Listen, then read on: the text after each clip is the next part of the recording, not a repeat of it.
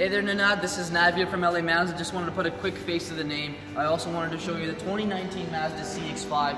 It does come in a few different engine options. You can get the 2.5 4-cylinder, you can get the 2.5 4-cylinder with the turbo, and you can also get the diesel engine, which we all have in stock.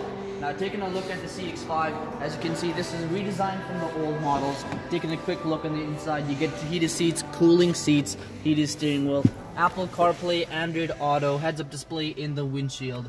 You also get a heated steering wheel and heated second row seatings. Dual climate control, sports mode option, and there's many more. Now if you take a quick look at the second row over here, as you can see, there is lots of space in the back. You do get cup holders in the side doors.